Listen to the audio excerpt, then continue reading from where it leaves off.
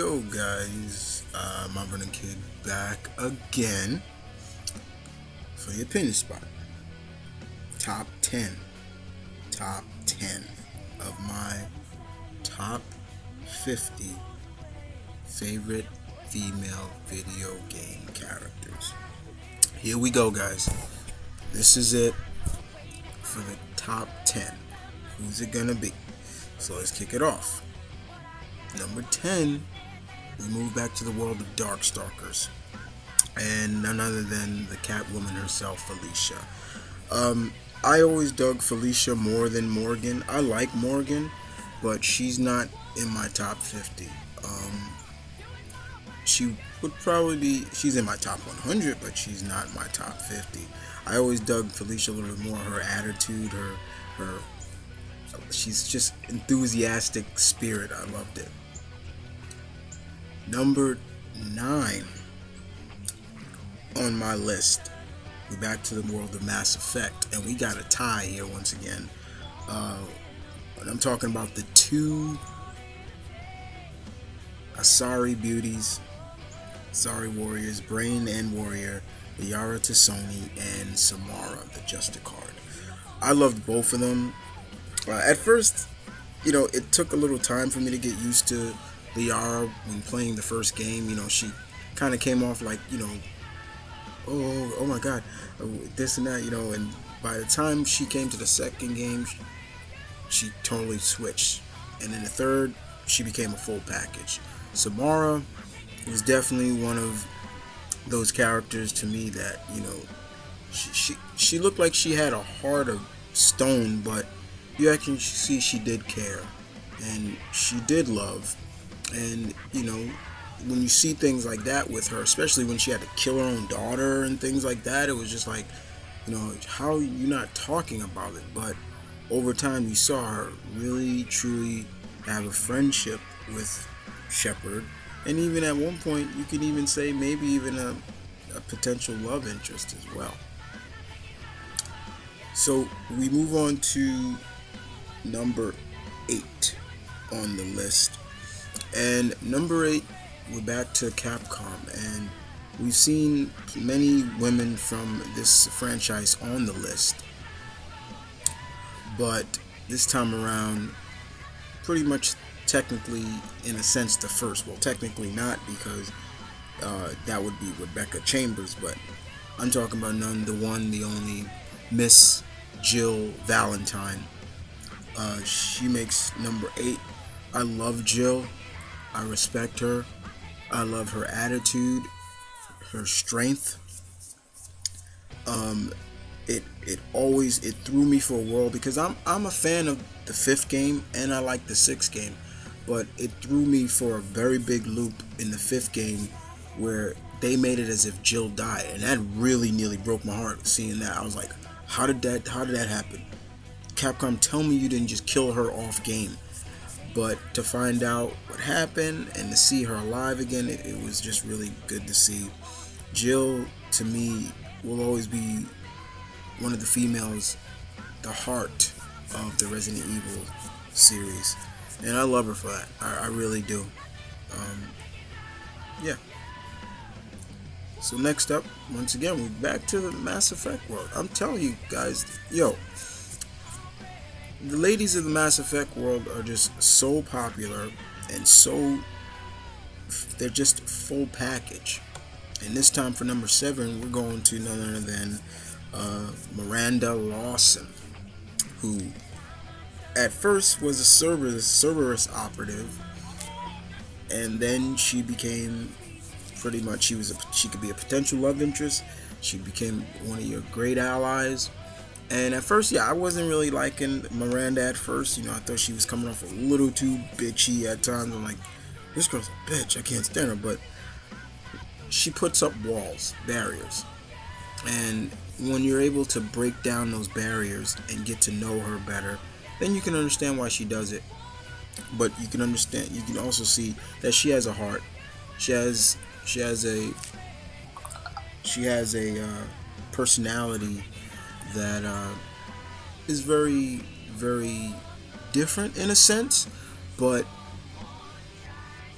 you can understand it, and you can understand her passion for whatever is in front of her and her goals.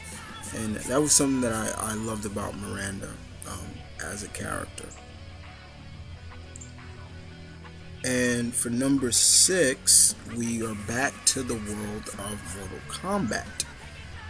And I'd be crazy not to have this girl on my list. For me, she's up in the top 10 because, not just because she's the first lady of Mortal Kombat, but she proves now time and time again that just as much as Kitana and Jade and all of them, that, you know, the ladies, the females in the Mortal Kombat world are not just for the faint of heart. You know, they're not just beauties. They have everything you would want: brains, brawn, and beauty. And with Sonya Blade, which I've always dug that name, Sonya Blade, she was the full package. And I always dig the first lady of Mortal Kombat. Number 5 comes to my all-time favorite female in the Soul Calibur series, and that's none other than my girl Taki, the ninja slash demon hunter. Taki and I go way back, guys, very far back. I first recognized her from Soul Edge, the first game, and when she came into the other games, in the Soul Calibur games, they just really showcased how deadly, strong-willed, and this woman is. She's a beast. She is so much what you would want in a very powerful, full, I'm trying to find a word to describe her more. It's just not just badass, but you get where I'm coming at from that. It was just a shame to see Taki wasn't in the last Soul Calibur game. She passed her teachings on to someone else. But yeah, Taki definitely makes the list. I love her. I love playing with her in the games. She just has some great moves. And what would you expect from this badass demon hunter? Number 4, once again, guys, Mass Effect. And I could not have this girl on my list. Tali. Vaas, whatever you want to, Vaas Normandy, Vaas Phenomenal, Oh God, Tali definitely is another character that so much developed over the courses of the game. She went from this timid little Quarian to being in awe of the dashing captain, and then you just see her become a woman in the 3rd game. And I think the relationship that she has with the crew, and of course with Shepard, was so much. I'm a sucker for that kind of stuff, guys, and just seeing her relationship with Shepard just can, it'll get you, it'll pierce your heart, guys. And the fact that, she's so smart. She's so smart. That's another thing. You never really cared, in a sense. I wouldn't say you cared, but you didn't really mind what she looked like underneath that mask. So when they finally kind of revealed it, BioWare, please. But it still was like, she's still the same Tali that I love and respect. That's pretty much it. And number 3 goes to the first female of Street Fighter, as well as the first female of fighting games, period. Miss Chun-Li.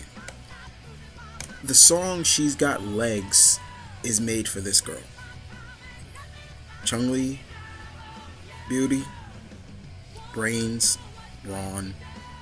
This is a female you, in a sense, would want. You would want to fight by her side. She's considered the strongest woman in the world. She's all legs, and every designer makes sure they put that on focus, that she has those very powerful legs. And every interpretation, whether it's video games or comics or even anime, they always show her a woman of beauty, wits, brawn as well, but she mixes up those traits about her so well, and they work for her, and it works for me too. Chun-Li. Number 2 on the list is by far probably my favorite female of the Mass Effect universe, and that's none other than Jack. Oh boy. Okay. Everybody should know I have a huge thing for Jack. I find Jack to be very cool and beautiful, even despite all the tattoos. I don't mind that. I like tattooed girls, and Jack was a challenge, and I'm not even gonna, even though I would never do this, guys, but when I first played Mass Effect 2, when they showed her, I automatically gravitated towards her, because I was like, okay, who is this, and why is she so mean? Why is she putting up? You talk about Miranda with walls. Jack had walls. She had major walls with traps and moats and everything to keep her from.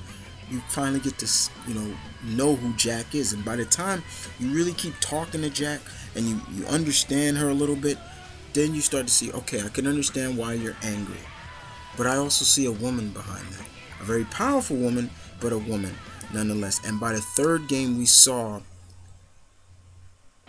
that she had become something that she was afraid that she could never be. And Jack, for me, really was like that. And like I said, when I was saying about I would never do it, I would never cheat, but for my first Shepard I ever made, I chose Jack over Ashley, I think. So it was kind of, but still, Jack, definitely my favorite female of the Mass Effect universe. Man, I can't lie. And here we go, guys. Number 1. Number 1 on the list of my favorite female video game characters goes to probably the female that started it all. Pretty much started it all. Samus Aran. One of the greatest bounty hunters ever. She is a mixture of all the great, powerful females in cinema as well as literature that you can find. And let's face it, guys, if you played the first Metroid and you beat it, like yours truly here, tell me the reveal that she was female didn't shock you in a good way, because it sure did me. When I found out that this person in this armor was female, I was like, wow, cool. Not, what the hell, female? Nah. I was like, wow. And that's why Samus makes number 1 in 1 point. But other than that, guys, that's it. My top 50 favorite female characters. Please respect my list, guys. Perhaps I'll do another top 50. Maybe I'll do the male side this time. But I wanted to be, I'm a gentleman, so I'm always going to do the ladies first. And once again, if there's anybody out there that has a topic that they want me to talk about on the Opinion Spot, don't feel free to message me with your topic, and I'll be gladly to take requests and talk about it. But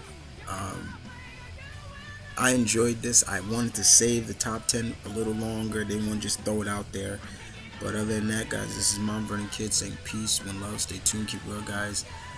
Take care.